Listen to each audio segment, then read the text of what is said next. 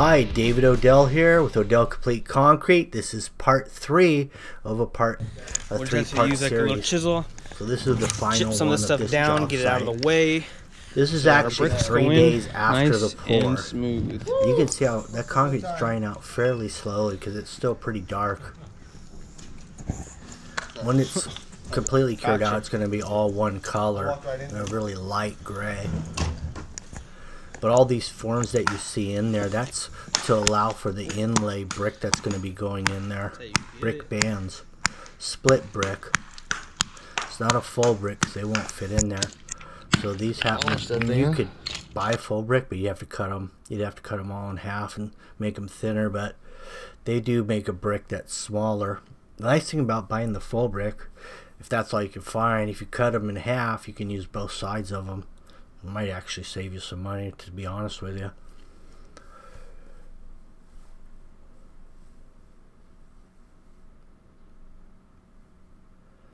So we have all these inlays were set with 2x2, so it's really just 1.5 inches deep on these recesses. It's a monolithic pour. The rebar reinforcement runs all the way through underneath these recesses, so it's all one piece. In other words, when you drive over with a vehicle, everything moves as one piece, so you're not going to get grout failure, brick separation, concrete separation from the brick for movement. It's all going to move together. That's the beauty of this particular technique.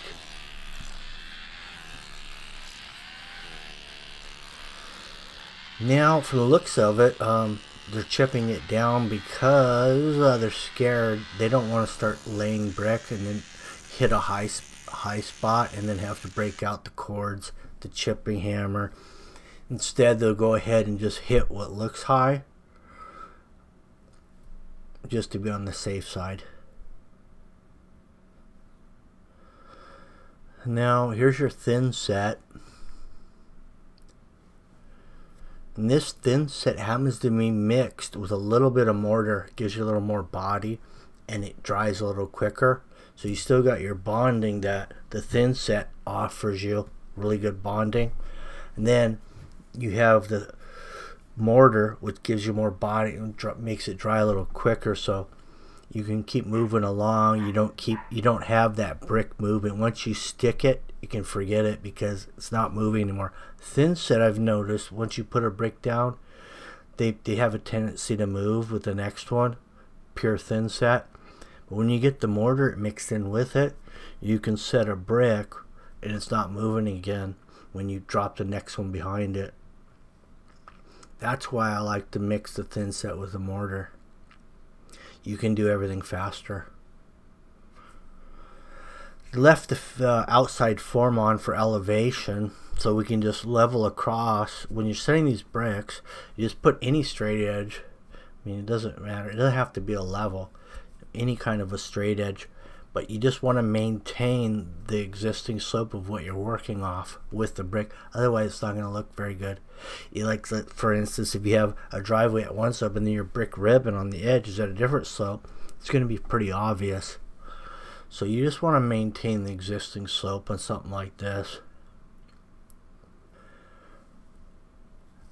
Now we're using a Milwaukee 4-foot level occasionally to align the brick, because bricks are never perfect, so you can align them on the edge so that when you look down it, you have a nice straight line on one side or the other.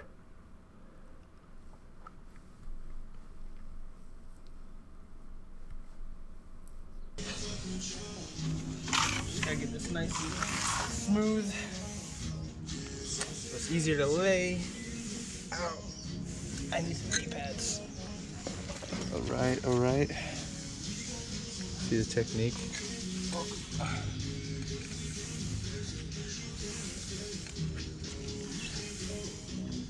See, I have too much underneath here, so it's like spewing out.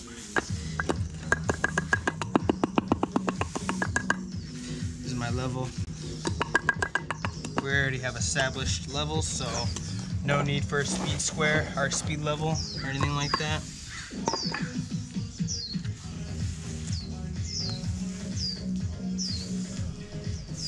You have to find a straight stake. Some stakes aren't straight, and that's pretty typical of any wood. You want to keep those grout joints down at least a ½ inch, you know, or so. So when you go ahead and put your final grout, you have a little something in there.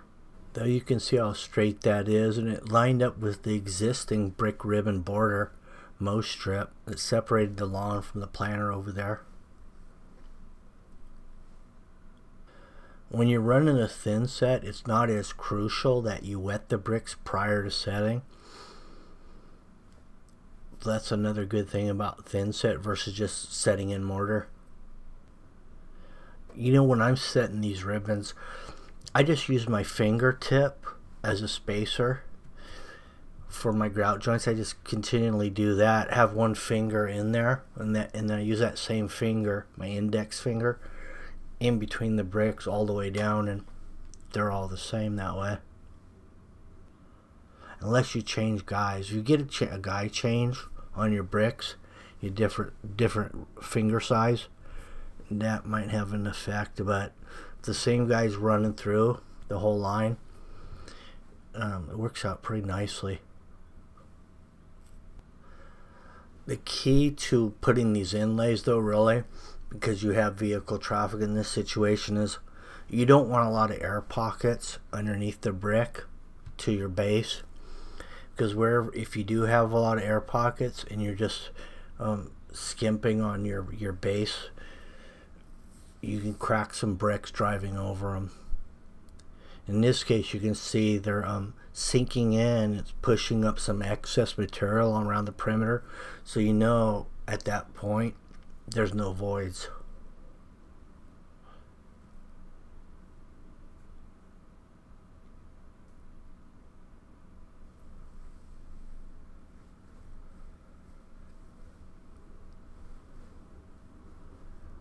Brick has a lot lower strength than concrete, so the sooner you get concrete sitting on a solid concrete base, the better you are.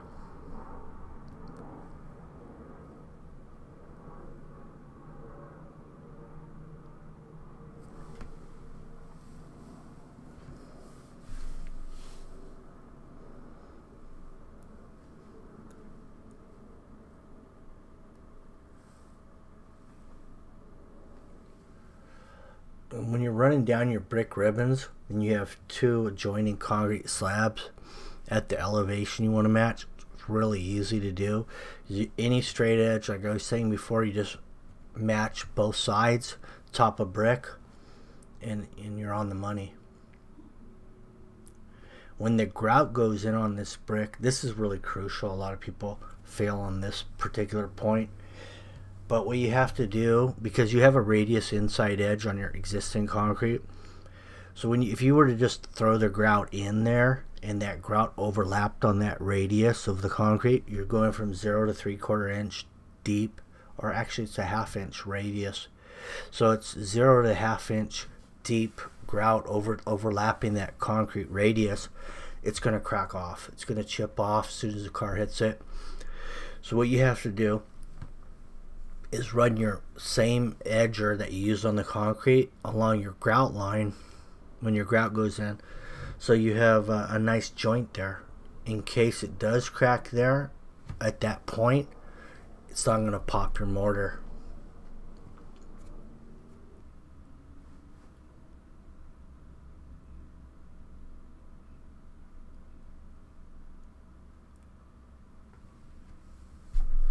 Once we get to the grouting, you're going to see how the grout is radiused edged to the concrete, and you'll see the joint along there that's created by that. That gives you the freedom of movement in case it does crack. Cracking's one thing, but when you got massive separation or settlement, that's a different thing. One is structural and one is just visual. When you're running your spacing in between, you know, your center line, the way this is set, What you want to do really to utilize all full bricks is just change your spacing a little bit. That way you have all full bricks, and the grout joint will very minimal, not really noticeable, but you can still get away with full bricks, but just by adjusting the spacing on the bricks. Got 2 more bricks to place in right here, and that will be it. After that, we're gonna start grouting. Well, one's already grouting up here. Now here's the mortar going in here. You've got a grout bag. This is just basically your typical bag mix mortar right out of Home Depot or Lowe's or local hardware. They all have them. It's type S. You have to mix it very thoroughly, because if you get any chunks in it, make sure your mixing container that you're mixing it in this case it's a wheelbarrow, you don't have chunks of other debris falling off your wheelbarrow, because once it goes into the grout bag, it's going to clog your grout bag up. Alright. It's like icing on a cake. Okay, shoot that way. Pastry chef. Pastry chef over here. Chef Juan. Now once you've grout bagged it, you can just scrape off the excess. Once it gets a little bit tighter, you just scrape off the excess and then sponge it, wet sponge everything off. Run your edger, same edger you used on the concrete initially, the 1/2 inch radius, edge your grout, sponge it again, and now you're completed.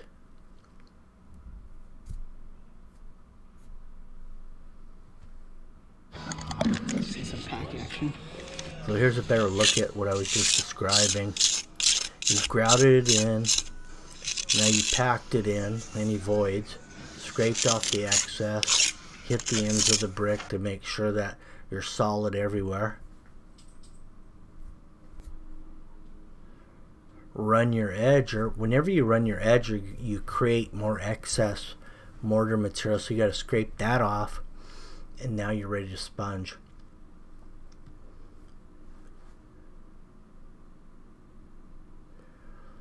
And as it dries, you can just use a nice soft broom to brush off the excess material, because there's a lot of sand that you generated through this whole process that will accumulate.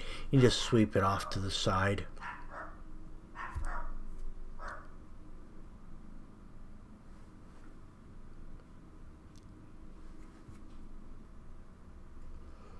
Now after that edge, you can see how much excess material went over the brick.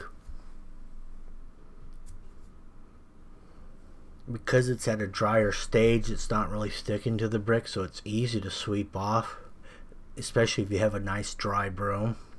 If you got a wet broom, you're just spreading debris and making a bigger mess, so you want to make sure your broom is dry.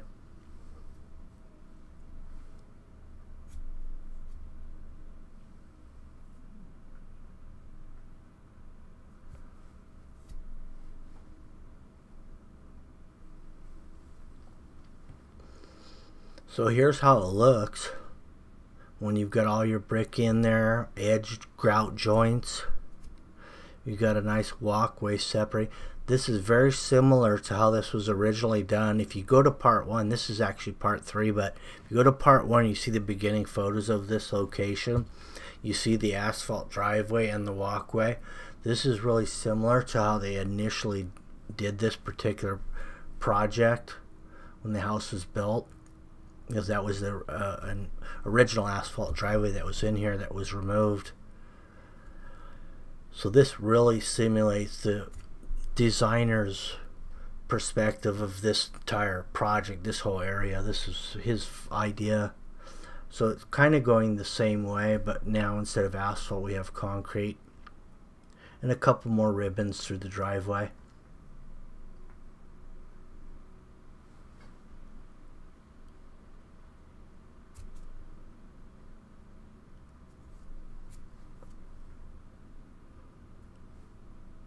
Big improvement. There's a good close-up on how you edge that grout line. That way that grout doesn't crack off the top of that inside radius of the concrete. Anyway, thank you for watching my videos, and this turned out to be a good job. Make sure you share, subscribe, and when you hit subscribe, hit the notification bell. That way you'll get notified on the next video. Thank you. Have a good one.